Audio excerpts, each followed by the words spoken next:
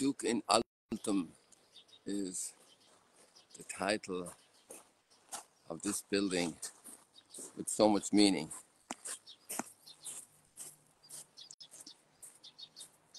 And this morning we're going to have a special Duke in Altum theme, reality, something you might be surprised to hear. But actually something that in a way is also normal here.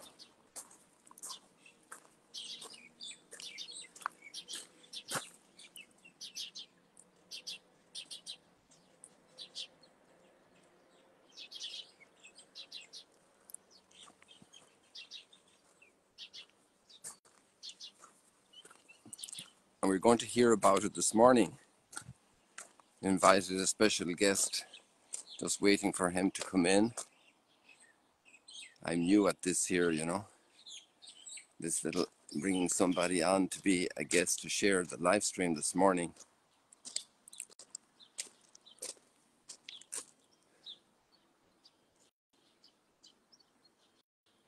So I'm going to be delayed with this a little bit.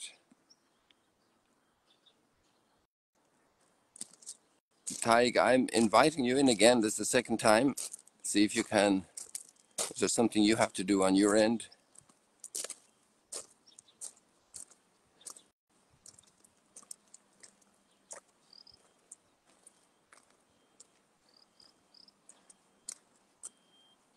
We did a run last night.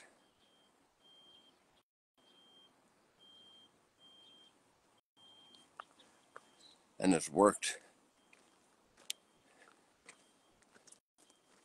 We had downpours of rain yesterday. You can see some of it still gathered here on this cover.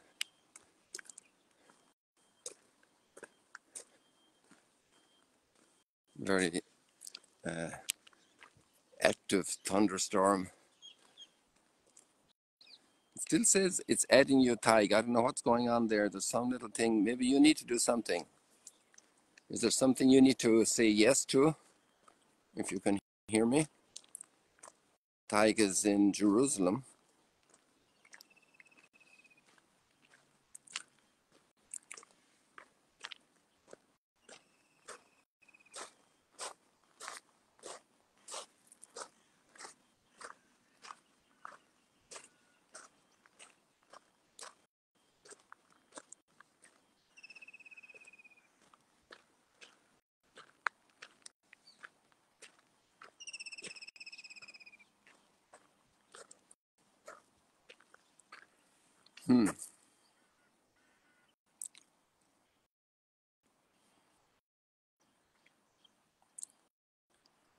I'm not expert on these things, so I'm not sure if there's something else I should do on mine, but I've sent you the invitation a couple of times, Teague.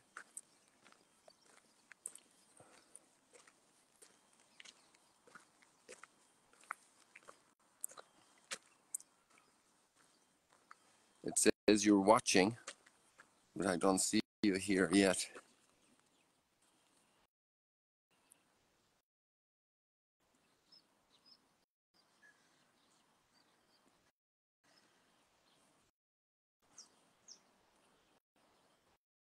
There must be some little trick, some little technical there that we need to do.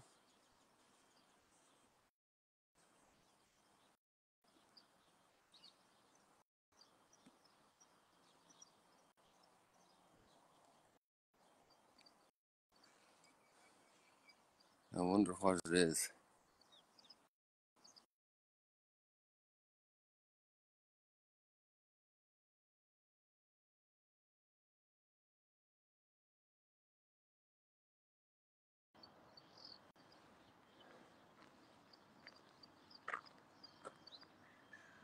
Were you able to hear me this morning, people? As I realized my sound was turned off. But maybe that just happened a moment ago when I switched over to check if there was a WhatsApp message. Going to try again, Teague.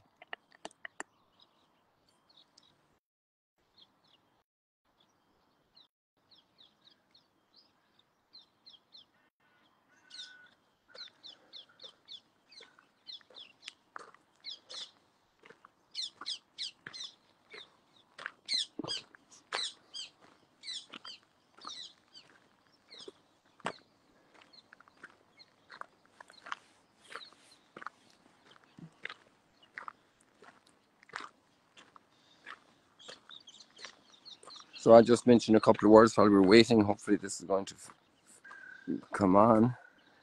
It's given me a chance to invite you again.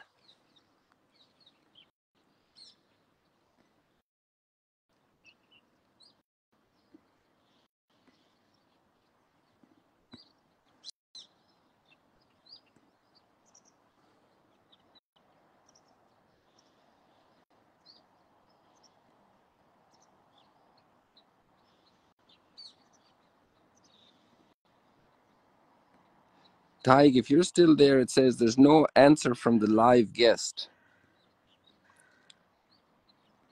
So apparently you have to do something.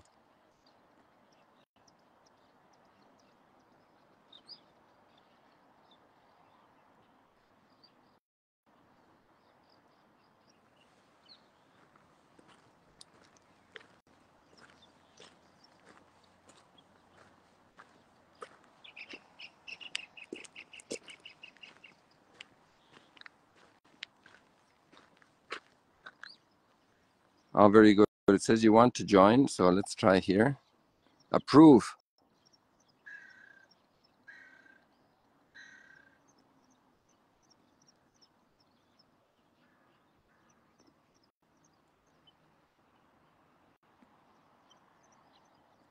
There's something strange going on.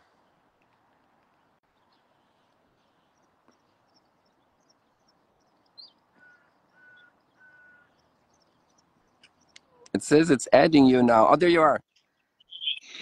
There we go. We've beaten technology, Father Kelly. We finally got them. Okay, that's good. We got you straightened out as well. You're standing not on your straight up.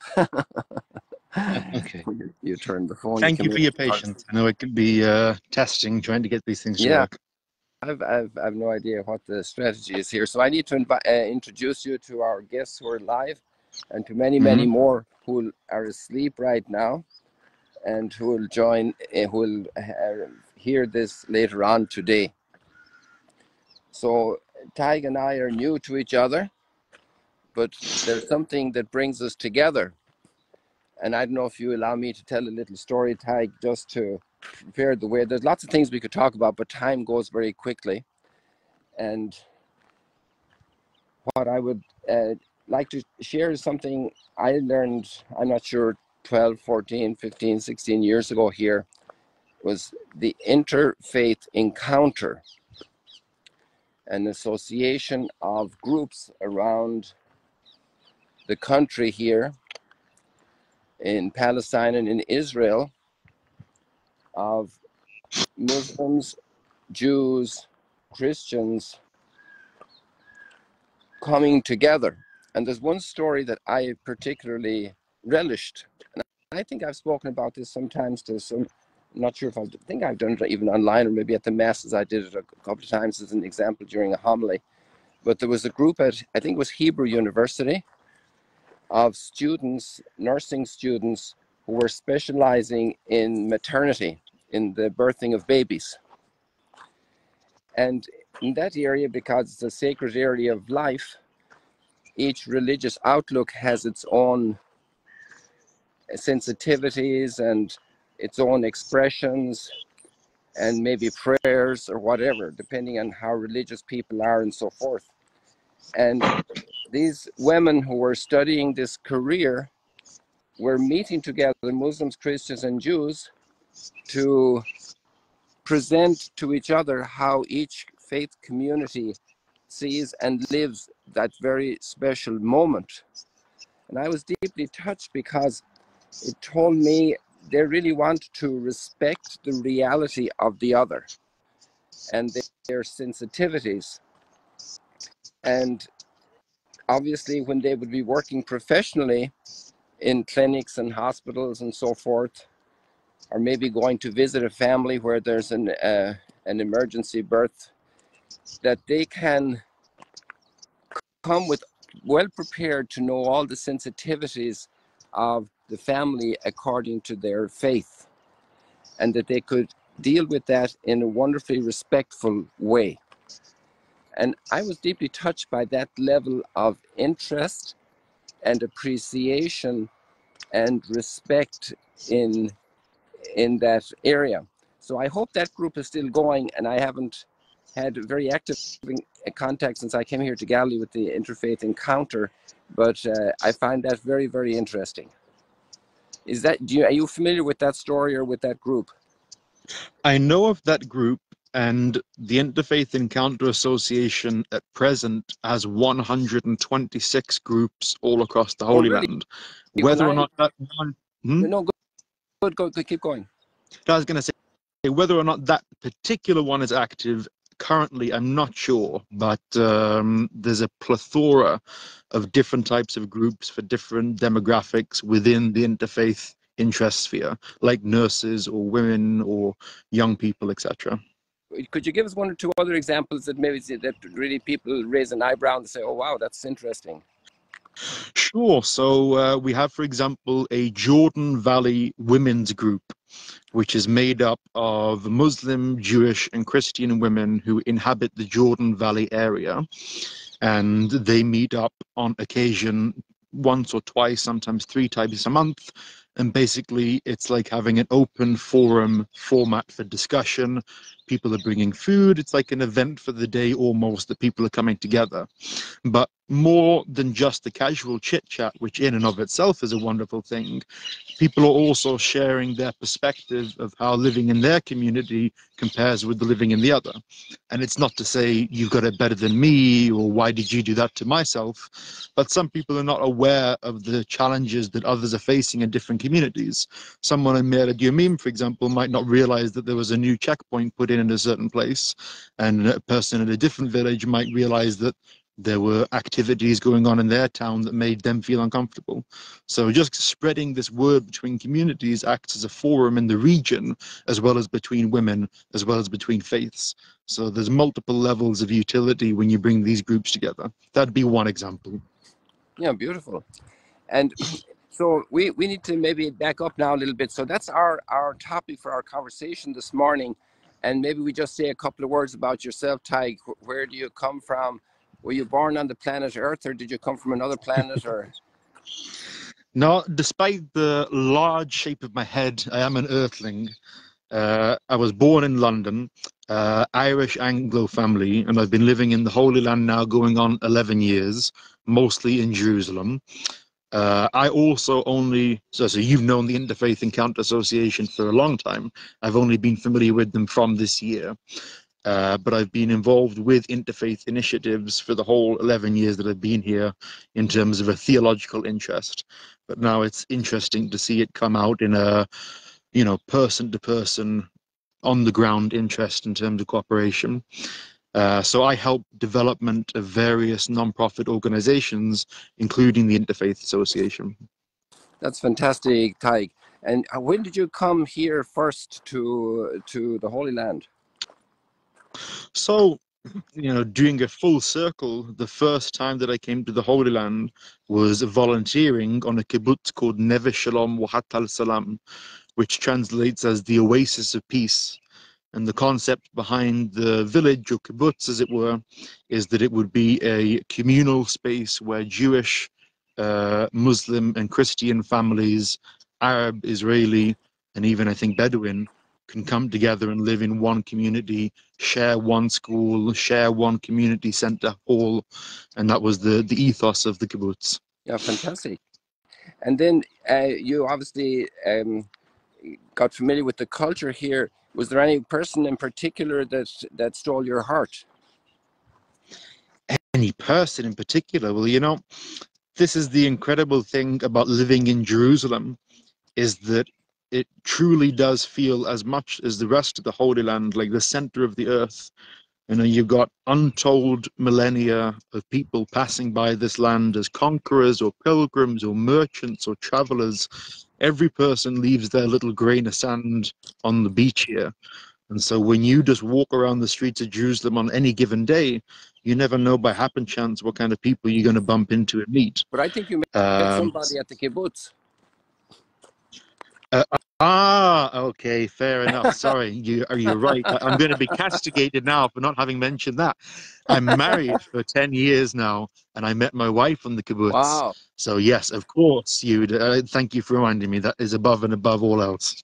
So, you know, it's funny, we had a volunteer here in Magdala, and this volunteer was from Mexico. His name was Carlos. And he found an amazing discovery here, which is still at the University of Haifa, and it's a Roman period sword. So that was a sensational discovery. There was always something exciting to share with the pilgrims. So then when the pilgrims would come and visit, and if Carlos was around, I'd say Carlos came to Magdala and he had two major discoveries. And he's still trying to figure out which one was the most important one, because he found a Roman sword in its sheath, but he also found Rachel. And they were the first people to be married at the altar here behind the big window of Ducanaltum. And it was only 50 degrees summer, 1st of August wedding, so it was a little hot. So there's a competition between her and the sword in her eyes then. Well, that's the way I put it, you know, I love causing trouble. Yeah. So let's go on further then to a little business. Normally, everybody that's following the live stream, most of them are overseas from here. There's a few Israelis and different friends also who see it here in Israel and Palestine. But most people are getting very, very bad news of the region. And they're probably shocked to hear that here in Magdala, for example, our staff comprises Druze, Bedouin by, let's say, racial background. You have Muslims, you have Jews who may be more believing or less believing, usually very secular, maybe atheistic as well, agnostic. You have maybe even one or two messianic ones, and you have Christians of different shades and stripes. And so we have this blessing here at Magdala to have a very varied staff. But people nowadays, with the impressions of the conflict, would seem to think that it's impossible. And you even started a new encounter group in October after the 7th of October. Correct. Our most recent group that was formed was on the 26th of October. Wow, the 26th of October, that's exactly just less than 3 weeks after the horrible events that kicked off this brutal moment in history.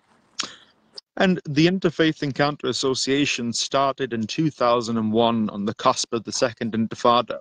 So conflict, rather than begetting division within society, often counterintuitively brings people to a position where they question what is the root of their presupposition of the other, and it actually inches people closer towards an understanding rather than against. Obviously, that's not the case in every situation, but as a general trend. Absolutely. And actually, one of the lines that I'm finding sharing with a lot of people now in the last week or two is that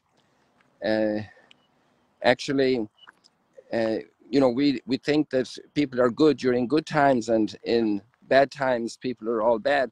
But in fact, we even have in our Catholic tradition, and actually Lutherans as well, in times of the Second World War, for example, we have saints who were canonized, and they actually gave their lives in the context of the atrocities of the Second World War and the concentration camps. And I think of Maximilian Kolbe, who had an extraordinary, he rose to extraordinary virtue in Polish man in the concentration camp, Edith Stein, others. We can love God, and we can reach a fullness of humanity when we're really put to the test. I fully agree, and I'd say that once a crisis does come up, you see the different light in people shine out, because they realize that if not now, when am I going to actually act above and beyond myself and try to make an effort to bring things better? I mean, just on the most low-level proximal example, 2 or 3 days after the war started, when there were still rocket barrages coming on Jerusalem quite often, I went down to the local supermarket, and it's bordering on a neighborhood with an Arab village, technically on the east side of Jerusalem. And you'd walk in and you wouldn't know that there was any schism between Jews and Muslims in the supermarket. They were together. About 1/3 of the customers were Arabic, from an Arab neighborhood.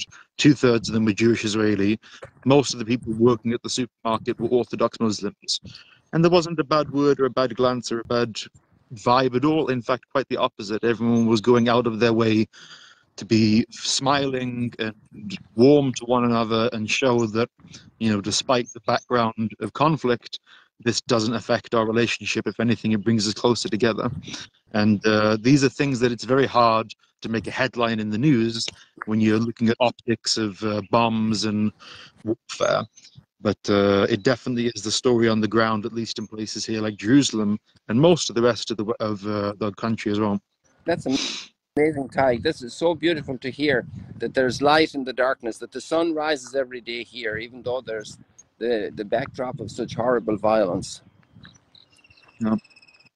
And a wonderful statistic that came out of a friend of mine who works in emergency services in Jerusalem is he was saying that there was a record number of East Jerusalemites that were in some way engaging in auxiliary aid to the state of Israel, like donating blood, volunteering for emergency services, taking tourniquet courses for first aid.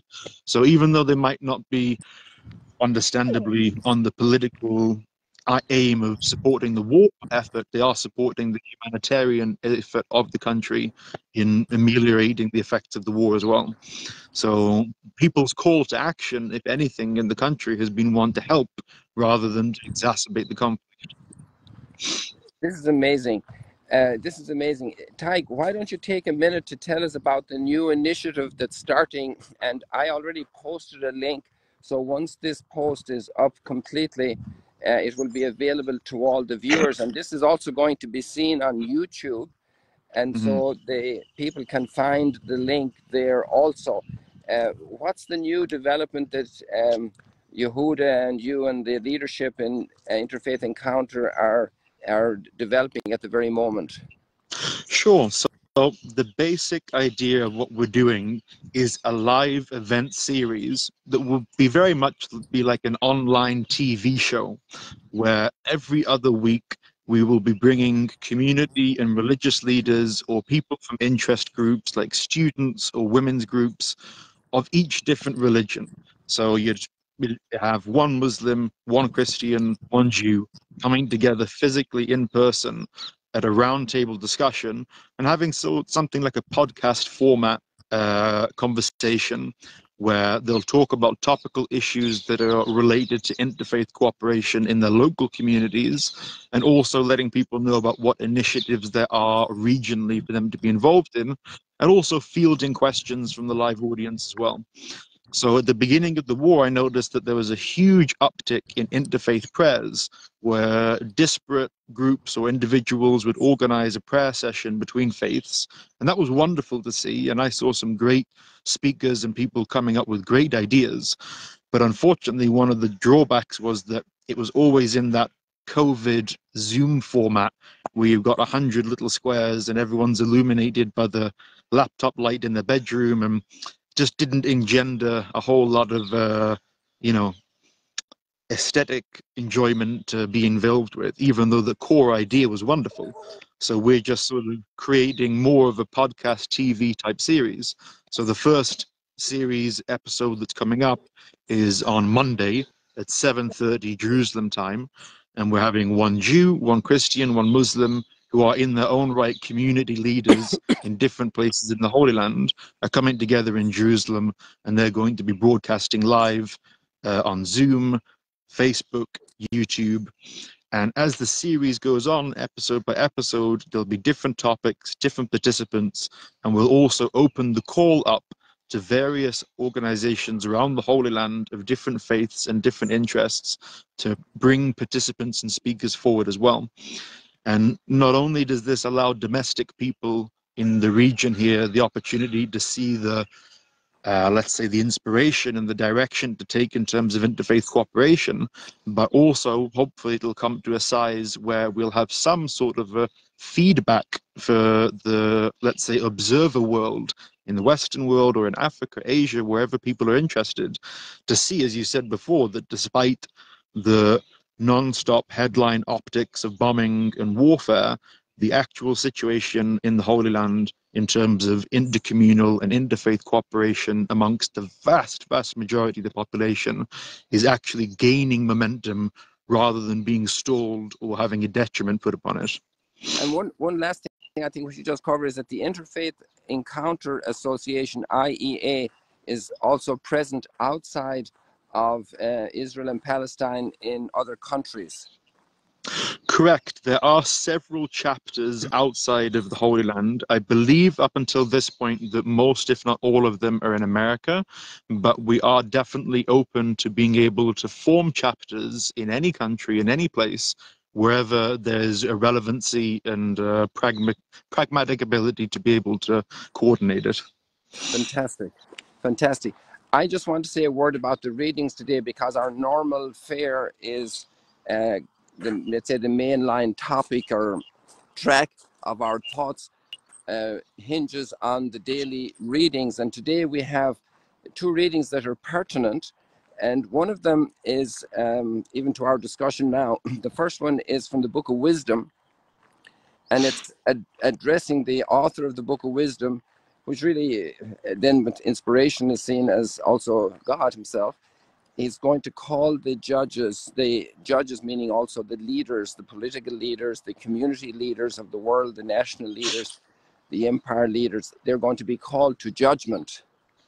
And that there's no difference between a leader and the smallest, most unknown person on the face of the earth, that they're all God's creation, and that they all are called to act with wisdom and not in selfish interests. And we can have that prayer today.